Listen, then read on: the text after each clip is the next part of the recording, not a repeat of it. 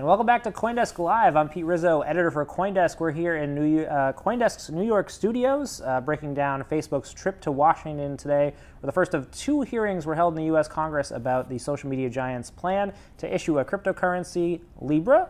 Of course, comments from Calibra CEO David Marcus are in the books today, but we're bringing you expert insights from a range of commentators around the industry, breaking down what the hearings mean for the industry, for investors, and for just cryptocurrency enthusiasts in general. To my right, I have Nisa Amoils, a venture capitalist investor and securities lawyer focused on the convergence of blockchain and finance.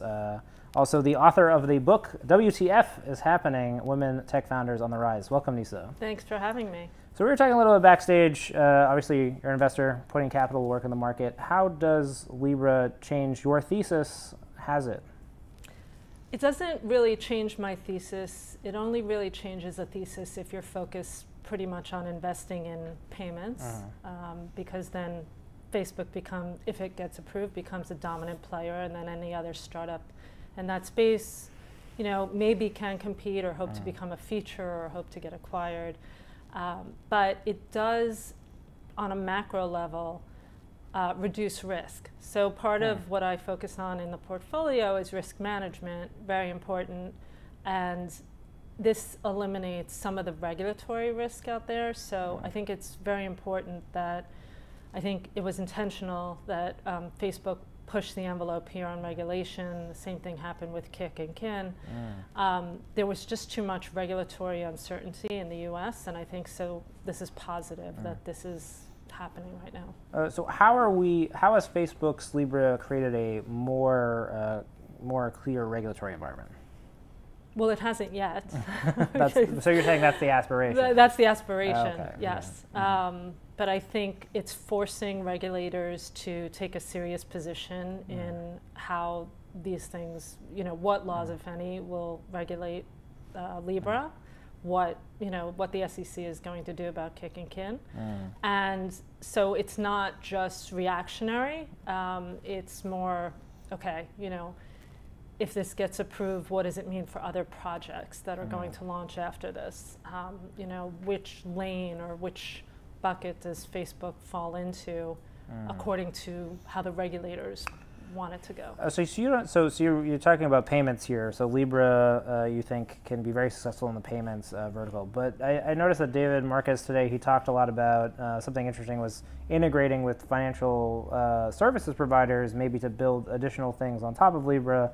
How does that then not create other disruption, I guess, or by removing barriers for startups in those areas?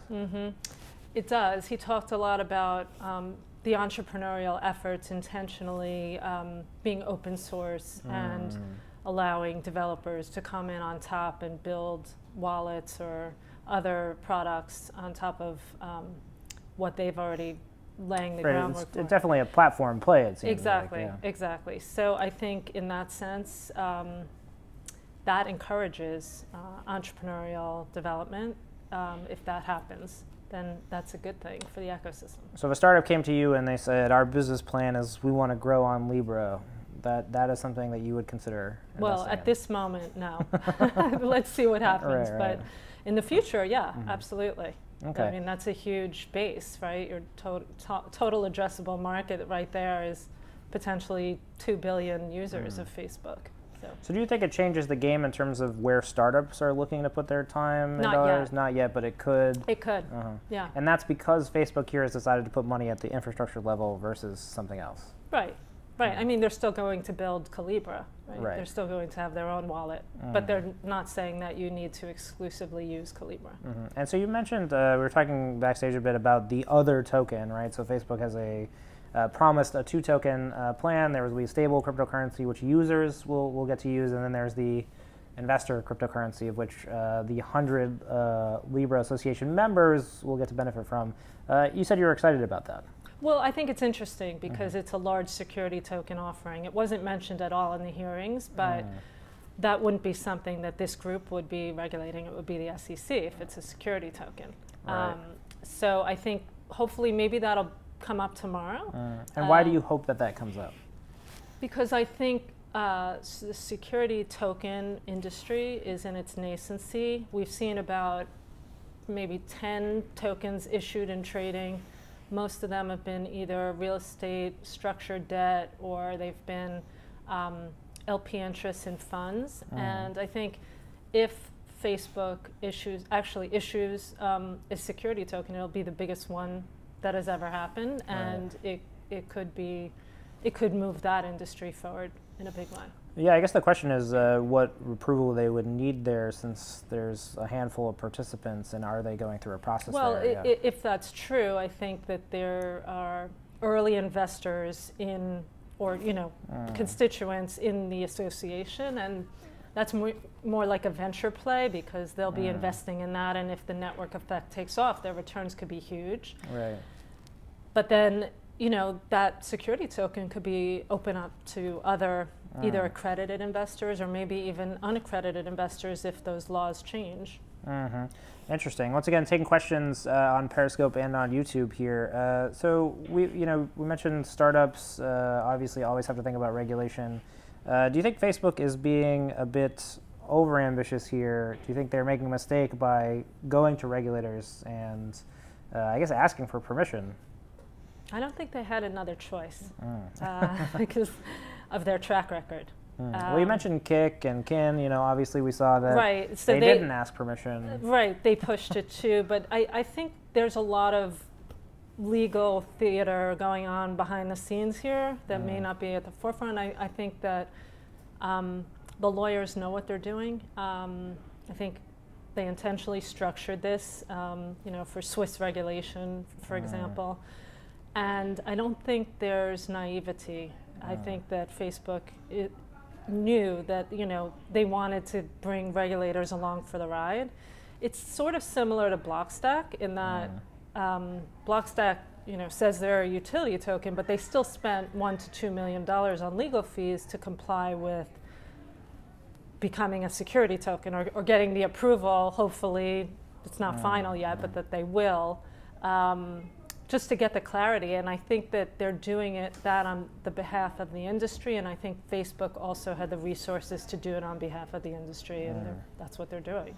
So do you think the infrastructure phase of the investment in the cryptocurrency industry is over with Facebook entering, or is this another stage of the infrastructure? Because I guess I keep going back to my long timeline for how cryptocurrency is going to develop.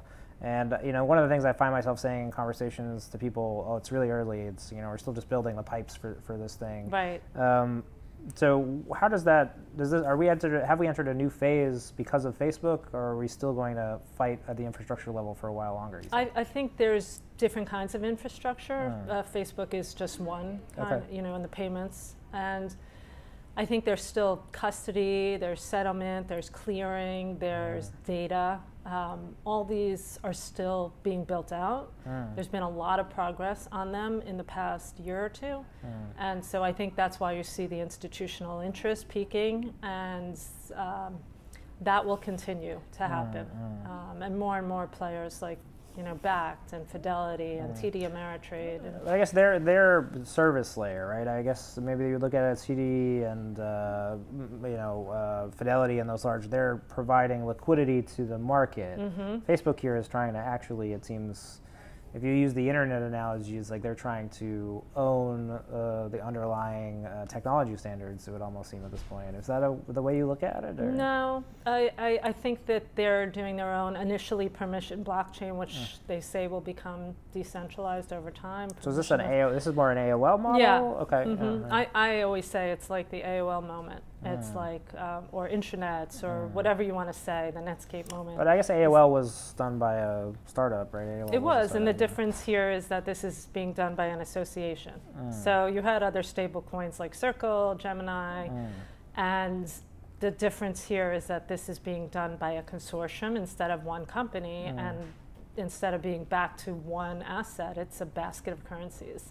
So it's a little bit different, but I still think that infrastructure build-out has investable opportunities. Was there anything that surprised you in the hearing today, just in terms of the question, the nature, tone? I guess I didn't expect the tone of some of the senators to be quite as scathing as it was. Right.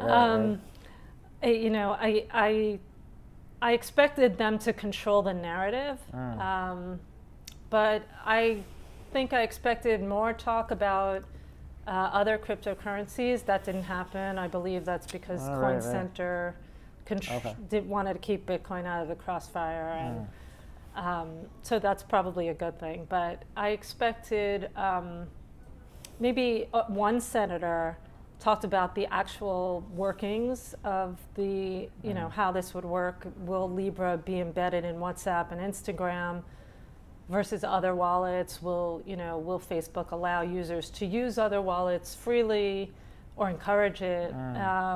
You know, about the data sharing. I didn't expect it to be quite so focused on Facebook's history of bad actions. Yeah, I guess my takeaway from there is I was surprised that the negativity was directed at Facebook and not at cryptocurrency. And it seemed like the discussion of cryptocurrency was actually, on the whole, pretty positive. Yeah, which is a good thing. Yeah. But I wonder if it's almost like because they were so negative about Facebook, they couldn't then also be, you know, there's a limit to how negative you could be in a setting, I guess. But it's interesting. So I've asked this question to the other guests. Do you feel like you are rooting for Facebook? I'm rooting for clarity. I'm rooting for risk reduction. I don't know that it has to be Facebook that's the one to do it. It could be another FANG. But I think clarity is a good thing. And so in that sense, I'm rooting for the outcome to see what it's going to be. Like, you may think it's dead. You may think there's no way it's going to pass. I think, so you're asking me about my comment of just not thinking that Facebook is going to work out. I think that we've tended to see in cryptocurrency large multi-constituent projects. I think that is a thing that we have seen over the course of time, right? So I would guess I'd preface that by saying, you know, with the distributed ledger and blockchain innovations out of the banking world, we saw large consortiums emerge. I think we've seen some of that within the cryptocurrency industry. And I just don't think multi-stakeholder models work. I think what Bitcoin really got right was the alignment of incentives, right? It's that each party gets to be self-interested but participatory in the network. Right. And as I look at Facebook's Libra, it's like, well, who's self-interested here? You know, there's Facebook as self-interested because it's their project, I guess, but who is really going to fight to keep Libra around, right? I guess that's the question. When you look at what happened with R3 and these kind of things, it's like, you know, I guess you get to the nature of, like, with Bitcoin, it was skin in the game. That was ultimately what it was able to do. Bitcoin, I think Stan Higgins, who I work with, he changes the you know, he always harps on the biggest thing with Bitcoin is it changed human behavior. You know, it was a technology protocol, but it warped how people used it. And I think I just don't see how those incentives align with Facebook, where if I'm, you know, constituent number 70 of the Libra Blockchain Association and my local regulator is coming to knock on my door and sending me 50 emails a day, why don't I just leave? You know, I think it'll be interesting to watch. Yeah. Do you think, like with R3, it was a bunch of banks and, you know, they're competitive with each other? Yeah, but I feel like people write off R3 these days as something that didn't have like an intellectual basis. I think it did, right? We didn't know that you could. So when I look at R3, I look at ultimately like a group of banks decided to think that, okay, can we use cryptography and peer-to-peer networking, and can we get rid of this token network, and can we just use our economies of scale to basically force blockchain technology or to harness it? That thesis I don't think has been like totally thrown out. It was sort of intellectually valid at the time, right? Can you sort of take the components of it and apply it to banking? Not sure where I'm quite going with that, but I think that I think people like dismiss those things as things that weren't set up by well-intentioned people who had the money to get things done and didn't. And so when I look at Facebook, I have a trouble not seeing the same thing. It's a well-intentioned group of people who have the capital to get things done. But ultimately, is this something that they're going to follow through with, or are they going to stop? The thing about Bitcoin is it has to continue. Right. Like, just it can't stop being a thing, right? Right. The next block has to be mined. Like, the network has to be economically viable. There are certain conditions under which Bitcoin, like, quite simply has to, like, do things. And that's like a definite yes or no state. Whereas R3 can, like, not exist. Well, I'm just very interested in this R3 comparison because you have banks that are competing with each other, and it was a different time. This is a much, this is a bigger scale project coming from. Not everybody's competing with each other. Yeah, Visa, MasterCard, okay, PayPal, but then you have venture capitalists in there. You have nonprofits in there. You have there's no retailers yet. Interestingly, but you have other, they're not all competing with each other. They may view this at a time where it's more about their survival now than it was back then, because they've seen the evolution of Bitcoin. Yeah, so you're saying that you think these groups of stakeholders are maybe more apt to finish or to see it through to fruition? I mean, we'll have to see, right? I mean, I would say that if there's been a single party who's been really bad at cryptocurrency, it's the Silicon Valley investors. So I think have never sort of really been on the pulse of where things are going. I mean, you look at their historical dismissal of stablecoins, which have now become, Facebook's Libra is a cryptocurrency, is a stablecoin. Is a stablecoin. Right, but nobody wanted to invest in Tether. Right. Tether makes up 70% of the cryptocurrency economy and was fundamentally a company that nobody ever wanted to invest in. So how do you square those things, looking back? I don't know. I find that I try to go back and look at these things because there's so much excitement in the present. It's really easy to be excited about things. So you're looking that are happening right now, and Facebook seems very exciting. All these partners, they seem really great. But then you look back at the things that happen, and it's well, how is it any worse or better than this other thing? It's a similar model. It's you got together a bunch of companies, you promised them that there would be future blockchain rewards. What I struggle with? I struggle with how is Facebook's cryptocurrency not a business blockchain in the definition that was pushed a couple of years ago? Right. They're calling it a cryptocurrency. They are. That is a significant change. Right. But from a technical level, what is the difference? There is none right now. If it becomes permissionless, then I don't know how they're going to get there, but if it does, then it changes. But yeah, I think that it will be interesting. That's always a good thing to default to. I think we've got a couple questions falling in here. Let's see. Don't understand this question, but I'll take a couple words from it. Trump's decision. So obviously we've seen President Trump enter into the conversation about cryptocurrencies. Is that good or bad for what you're doing as an investor? What do you think about just that this might become an election issue? This might become something that politicians have to have a stance on. Do you see that happening? Yeah, I think that's already happening. I think a Forbes article 3 days ago after the tweet happened, Andrew Yang already has commented on it. There's another candidate, Democratic, who's also now made it part of their campaign. I think more and more people, now that he's tweeted about it, they will make it part of their campaign. So you think he forces the conversation? He forces the conversation, yeah. So as an investor, I think that's a good thing because it just brings more awareness to the space. All publicity is good publicity. Well, I mean, to a degree. Yeah. I think that's pretty interesting, the emergence of Bitcoin in DC. I think it sounds like you're optimistic that you'll get clarity. We don't really know what clarity means per se. I guess what's a win for Facebook here at these hearings tomorrow, in your opinion? I think they just need to go through the motions here, that this is just part of the process, and partly it's theater. So I think that for tomorrow, if it's less scathing than it was today, that would be a win. So it sounds like you walked away and you said this looked bad for Facebook. I think so. Yeah. And what I think because it just reminded whoever was watching all the litany of things Facebook had done, which maybe weren't at the forefront of their minds.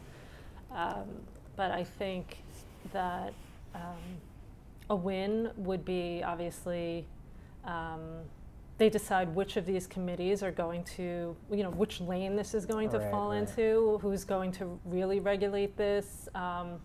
To me, that would be a startling one-day decision. Yeah, exactly. Yeah. And I think this is going to take a lot of time. A question rolled in the channel from Frank Cruz. Thanks for asking. Will other stablecoins need to register with U.S. regulators as a result of Libra taking this approach? I guess there's no way you can answer that, but I think it's interesting. Yeah, it is. Do you think that other stablecoin projects will need to like respond register as what? Is well, I guess, a yeah, bank, because they like a banking because they have regulations, no as a formal security, entity. as you know. I guess the answer there was Yeah. MakerDAO is decentralized, so unless they were ordered to by some authority, I Right. don't think that could Right. possibly impact them. Yeah, and I think as law goes, it's case by case basis. Right.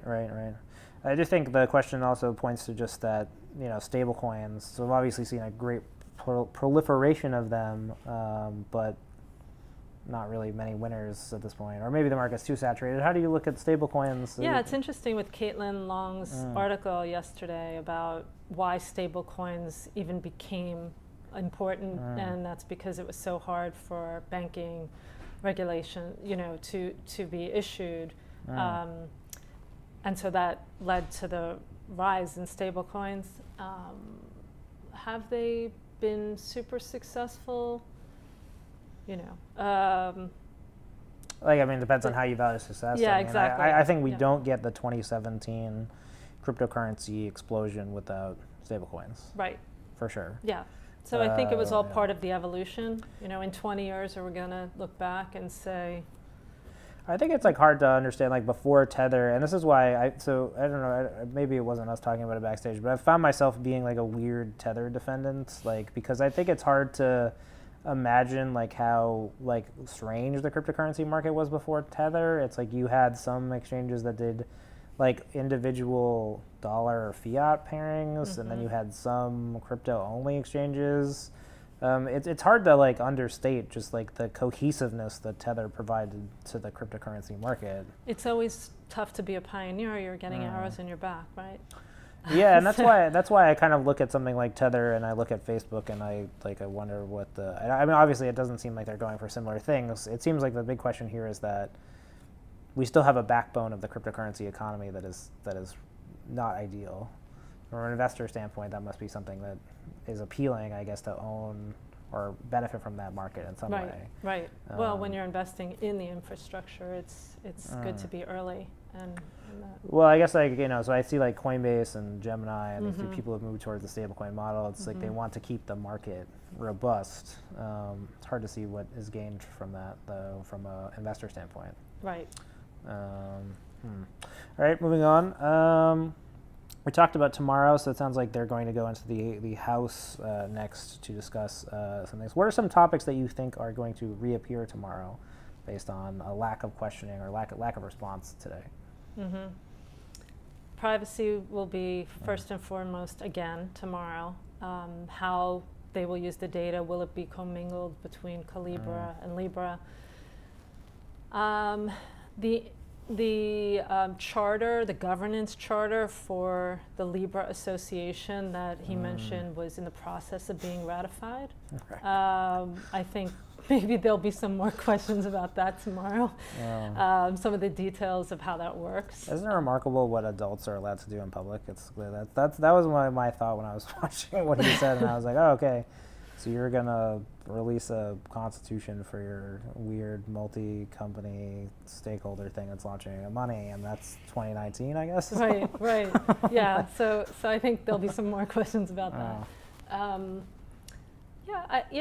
I think maybe some of the other constituents might eventually be pulled in here because it's just David Marcus defending the entire He's doing a great job over there. Yeah, taking it's a tough tough seat to be in. Although I'm sure he was prepped, but still. There was a guy from the CFTC here earlier who was talking about how they used to do. He called them murder boards, I guess. Exactly. They would try to ask all these ridiculous questions. The guy going up there. Right. You're prepping your witness, right? I think the Switzerland jurisdiction thing. I don't know how they're going to get around that. Right. It's a choice that they made because it's inarguably the standard of the market, but how they defend that to U.S. regulators, defend it. It's a largely arbitrary choice, but. Well, I think they went for a country that was, pretty lenient towards crypto, but yet still had a good reputation.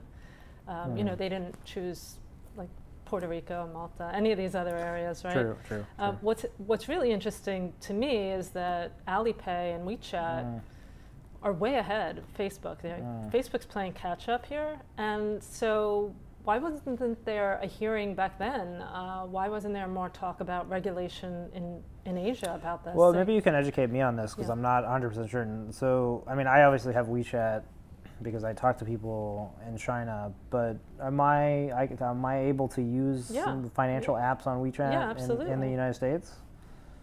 As a user? I believe that it was one of them, Alipay or WeChat, did a deal with a U.S. data company that allowed that. So that you would be able to use it with retailers in the U.S. I'm not sure which one it was. It was a while ago. Okay. I mean, I think people don't really even know about this, but WeChat I think has a hard time cracking into the U.S. market for a lot of reasons that are probably more cultural than utility based. I mean, I remember when I first used WeChat, I was like really surprised at how functional it was. I loved the QR code thing where you can just add somebody really easily. So you're saying the narrative here really should be seen that the world is consolidating into a small number of social networks, and this is really just a power grab from Facebook to really compete with its only competitor, which is WeChat. Right. Or or to compete with global competitors that I don't think that the global competitors had such a hard regulatory path that Facebook is facing right now, or at least it wasn't well publicized. Do you think their path would be different if they were doing conventional e-money or they were doing like a digital? I mean, I think part of the reason that Facebook is sort of inviting this is because they're using a cryptocurrency. Again, I'll use air quotes there. Yeah. Do you think it's because of that or because they're Facebook? That's an interesting question. Yeah, I mean, if they were partnering with, if they had come in there with 5 banks and said they were going to launch financial services on their platform, who knows? I mean, I bet that's something that they looked at, and I'm sure that you don't arrive at. I like to think that no one arrives at like issuing a cryptocurrency as their first idea, like for things. Who knows what banks are doing behind the scenes that they haven't announced yet, right? True, but yeah, I mean, I don't know. My faith in those projects is for the same reason that we were talking about with Libra. I just, too many people. You got to get the incentives right, and then I think,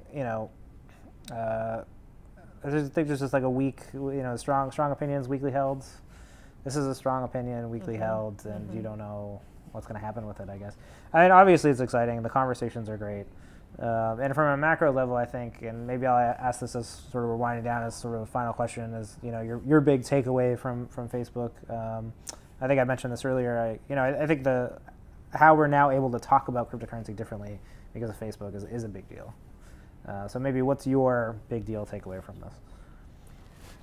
Yeah, I mean, certainly the media exposure and the regulatory scrutiny is the biggest deal about Facebook. Whether or not it gets approved or sees the light of day, the conversation has changed. This is a lot more serious. Everybody's now paying attention to it. It's all anybody's talking about. So it's gone from this industry that was kind of like small or questionable in the shadows, within our ecosystem bubble to now mainstream. And so, to me, that's why I analogize it to like that AOL moment or that Netscape moment.